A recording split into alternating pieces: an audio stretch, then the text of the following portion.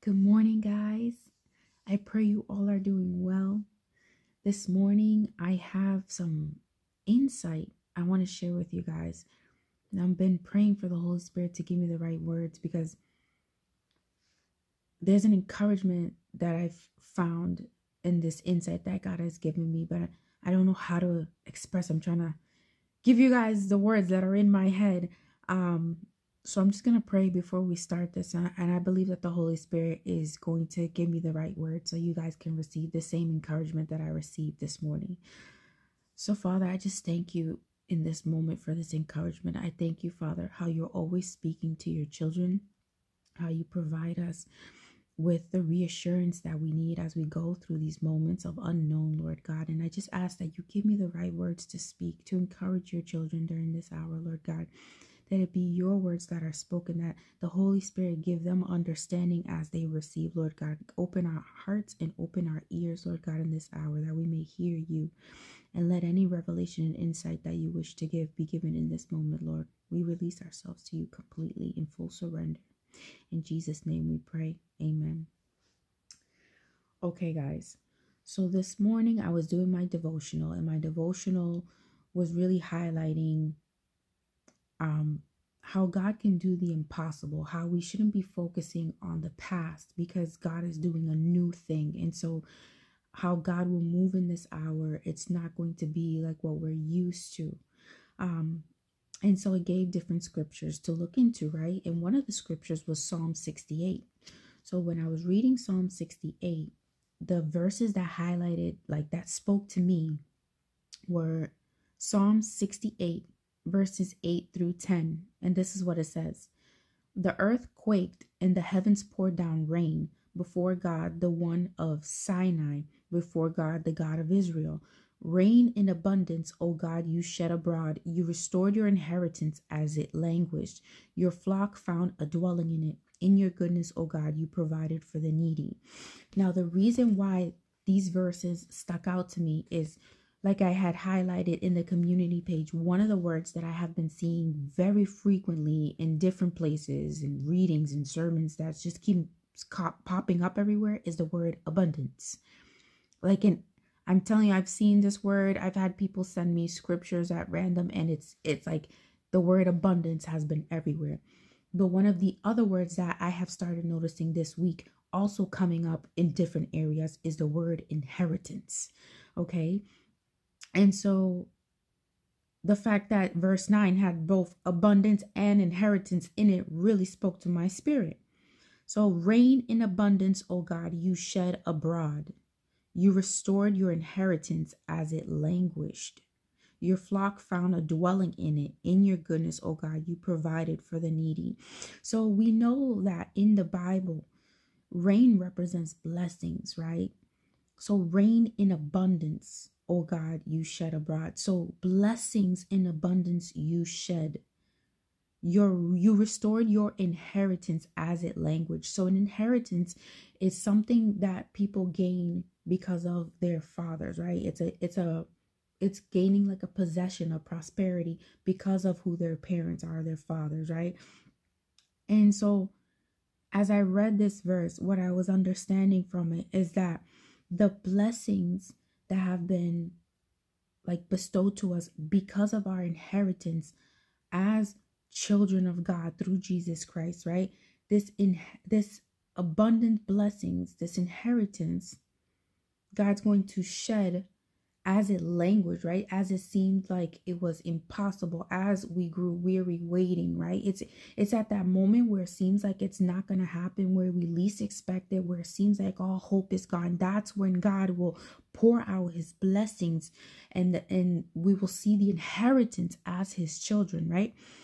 And how verse 10, it goes on, your flock found a dwelling in it. This is where we will find rest, right?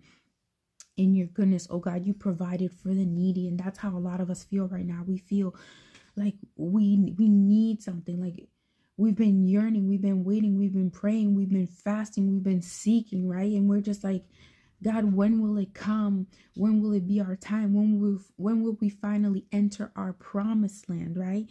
And that is what God was saying, well, that's what my devotional was highlighting, that God is doing a new thing. And so when you least expect it, in ways you don't expect, that's when God will come through, right? So when I was reading the commentary on these verses in my Bible, it highlighted,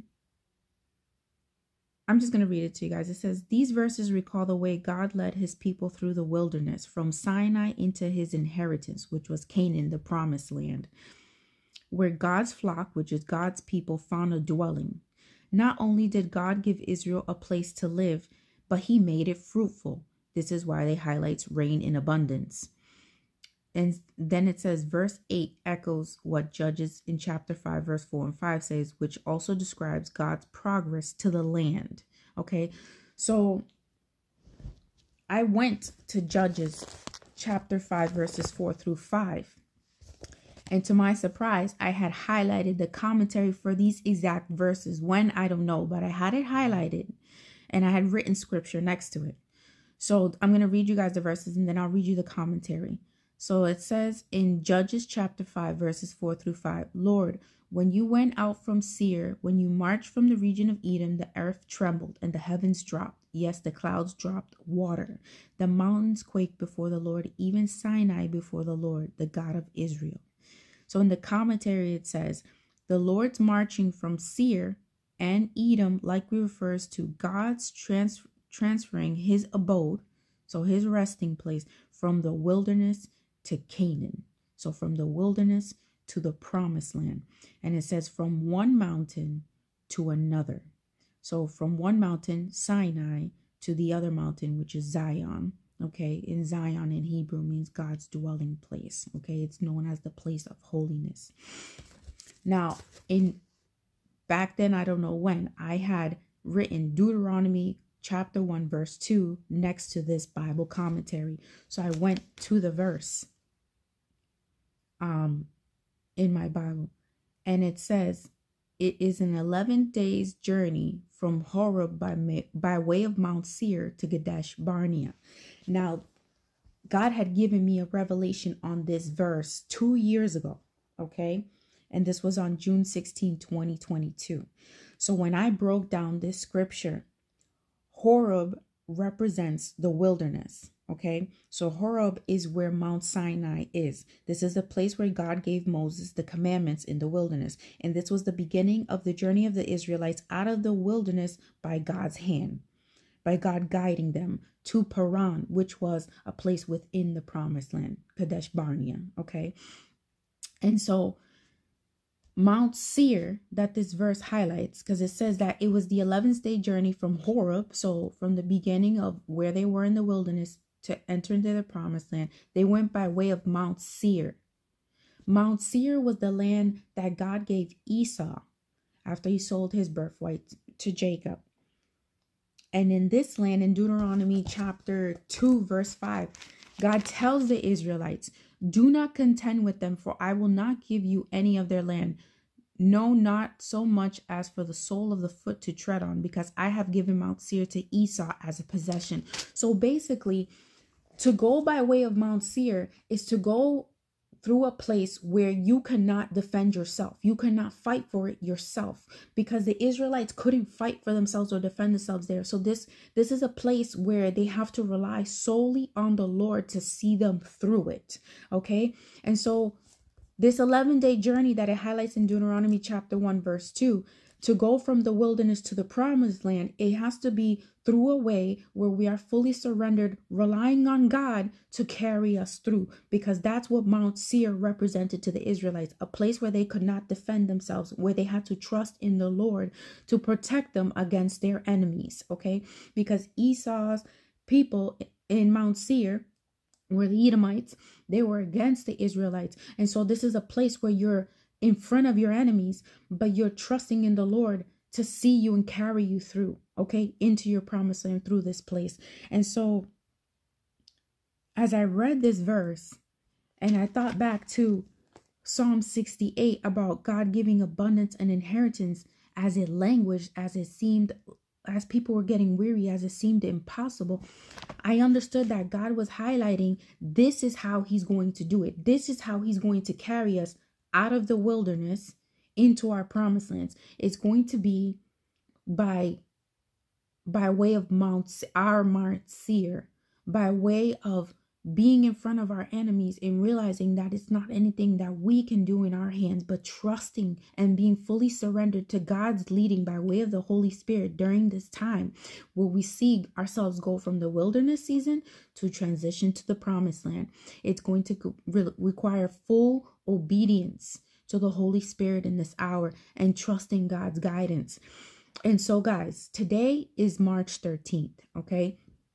Today is actually a significant day. 4 years ago today in the United States is when the lockdowns began from the pandemic. And for many of you guys, these past 4 years was your wilderness. This is where God called you out of the places where you were in the world, and he started to mold you and started to highlight the things in you that needed to be addressed, right? He started to show you your purpose, like why he created you for such a time as this.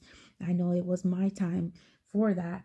And so this was your wilderness period. And so now many of you, like me, are seeing that God is preparing you to transition out of the wilderness, right? He's already giving you glimpses. You're seeing his hand in different places as he starts to put the pieces together to bring you to this promised land that he has shown you, right?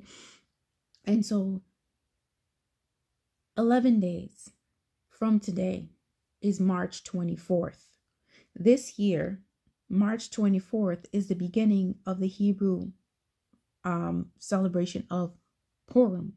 Purim is a festival in the Jewish calendar that celebrates how the Jews were delivered from annihilation from Haman. Okay, if you're not familiar of the story, I encourage you to read the book of Esther.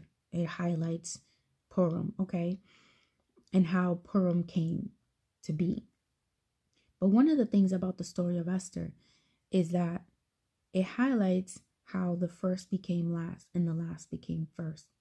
And I have shared this with you guys before in the past, that when God brings forth this time of judgment and blessings, this is one of the things we will see, that the first will become last and the last will become first. Those who have been in high positions, who have been using their power and authority for wrong, for wicked, right? They will be humbled during this time of judgment. And at the same time, those who have been walking in humility, seeking the Lord and his will be exalted to places of high authority.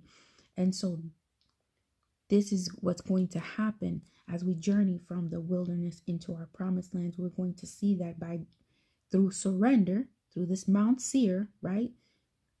Through our surrender and through seeking the Lord, we're going to see how God elevates his people in times of darkness, okay? And how he humbles those who have been in position and who have been using it for wicked intent.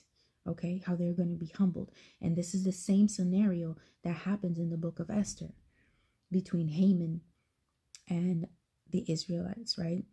And so one thing about the book of Esther that a lot of people know is that it's the only book in the Bible that never mentions God specifically. It never mentions God specifically. But when you read through the book, you see how God's hand was upon it, even though he was not mentioned, not once in the book of Esther. And so that is how God is going to transition us now from the wilderness to our promised lands. We are going to see God's hand in miraculous ways, doing new things, right? And it's going to seem like it's not going to be this miraculous encounter, like God miraculously told us to do this and this. It's just going to be because we were obedient to the Holy Spirit's leading. We see how out of nowhere we walked from the wilderness to the promised land. But when we look back, we'll see it was God's hand the entire time, how he led us through things that we didn't even know we could be protected from, or we could protect ourselves from. And so I just pray the Holy Spirit be giving you guys understanding as I'm speaking, because I feel like I'm not doing justice in explaining to you guys what this revelation is that God's given me. But basically, Just how it took, just how these 11 days journey from Horeb to Kadesh Barnea was through the way of Mount Seir. Just how they went from the wilderness to their promised land through a path where they had to face their enemies and could not defend themselves. They had to trust and rely on the Lord in complete surrender, right? That's the same way that God's going to take us out of our wilderness during this time. And just how 11 days from today highlights Purim. In that Purim, it was a reversal from the first becoming the last and the last becoming the first, right? That's exactly what we're going to see when God takes us from our wilderness into our promise. And we're going to see this reversal of how the things that oppressed us, how the things that caused us, humiliation while we were sitting in the wilderness will be the very things that bring us blessing and inheritance during times when we least expected it. So I just pray the Holy Spirit give you guys understanding. I know I'm not sure if I elaborated this or expressed this correctly, but I pray the Holy Spirit be the one that speaks to you guys during this time, and that you get this message, that this abundance and this inheritance that is coming is going to be during a time when we are most weary, where we least expect God to come through. We're going to see at that point He start to pour out His blessings. And the inheritance basically represents the things that you've been sowing into all these years that God has been working in you and through you, right? You've been seeking the Lord diligently, doing the work He's called you to do. You've been sowing seeds, you've been praying, you've been fasting. And so you probably have been wondering, like, when am I going to see the harvest of this, right? But you weren't doing it to gain a harvest. You were doing it because you love God and because you want to honor Him, right? But you read in the Bible, right, that there's an inheritance, right? When you sow. And so you're like, okay, at what point will I see it? And so this is the time. This is the time when you least expect it, when it seems like all hope is lost. This is when you will see the inheritance. And so that God is just letting us know in this hour how we're going to see this inheritance, how we are transitioning from the wilderness to the promised land. And the way that we will see it is through a way of complete surrender, as God moves in areas when we're confronting our enemies, right? How He makes a way for us. And we will know it was God's hand the whole time, even though it might seem like it was just these practical steps that were taken. But when we look back, we will see it was the Holy Spirit's guidance that led us to the promised land, because it was in our surrender that the Lord gave us the instruction and direction. And so I just pray that this give you insight, guys, and you're able to. I hope this encourages you the way it encourages me, and I pray that God gives you the understanding. And until next time.